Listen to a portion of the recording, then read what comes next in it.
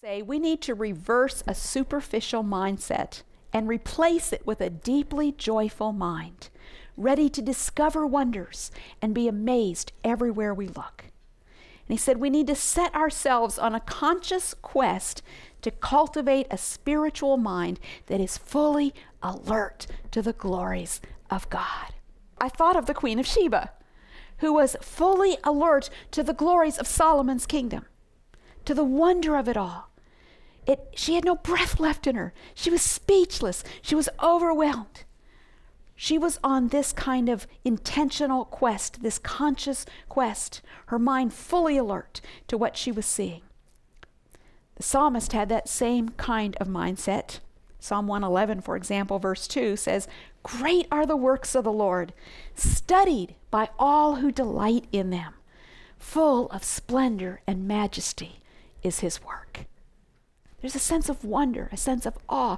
I love those places in the Psalms. You see it some in Job. You see it in other places of Scripture where it talks about the wonders of the Lord, and then it mentions rain.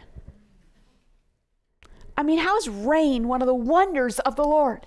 But as you go and study what it takes for rain, how it develops and how it comes on the earth and how it ties in with everything else in the creation, it is wonderful.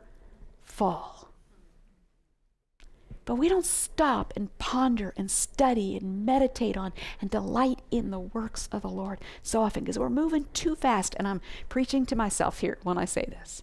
Moving too fast. Got my nose in a book, got my nose in my laptop, got my eyes on my smartphone. I'm just missing a world of wonder, the natural creation, the wonder of God seen in the lives of his people around me, the wonder of the unseen things, of love in a new marriage, a relationship. I don't want to miss the wonder. I don't want any of this to become ho-hum. It would take our breath away if we would stop to look at and ponder the amazing wisdom and works of God.